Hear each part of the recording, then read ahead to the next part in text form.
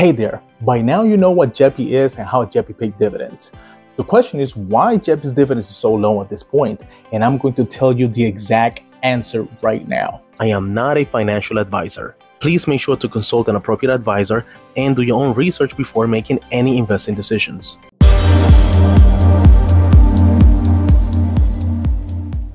By now, everyone knows that JEPI is a covered call ETF, and the way they pay dividend is by selling out of the money covered calls and passing that premium to you as a form of dividend.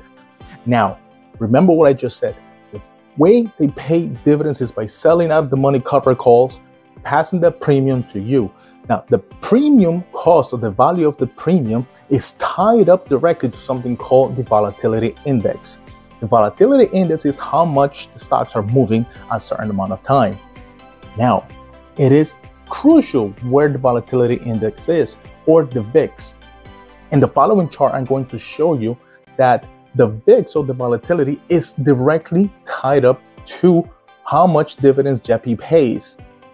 So when the volatility goes up, the dividends goes up. The volatility goes down, JEPI collects less in premium, therefore giving us less or passing less of the premium to us. Now, next time you see the JEPI is paying low dividends, just check the volatility index and you will get your answer.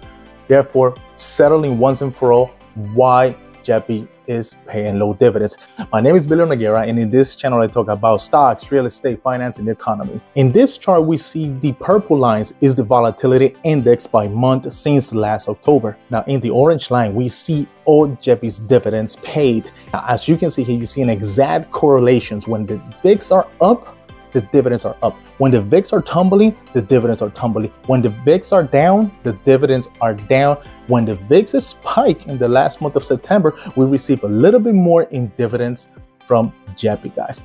So next time we see these videos online saying that JEPI lost its touch, that JEPI is not a good form of investment to generate dividends, remember guys, this is a covered call ETF.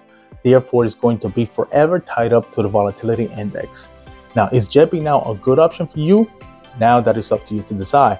But in my case, I have JEPI, but I don't have the bulk of my money in JEPI. I have some money allocated to JEPI, and I have some other money allocated to other growth stocks, dividend stocks, and other investments that also generate good cash flow.